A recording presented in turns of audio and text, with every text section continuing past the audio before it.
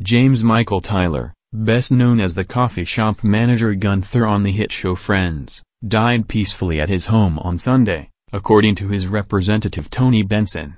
He was 59. The world knew him as Gunther, the seventh friend, from the hit series Friends, but Michael's loved ones knew him as an actor, musician, cancer awareness advocate, and loving husband, Benson's statement read.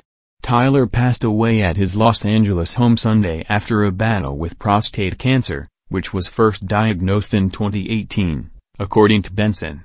Michael loved live music, cheering on his Clemson Tigers, and would often find himself in fun and unplanned adventures. If you met him once you made a friend for life, the statement read.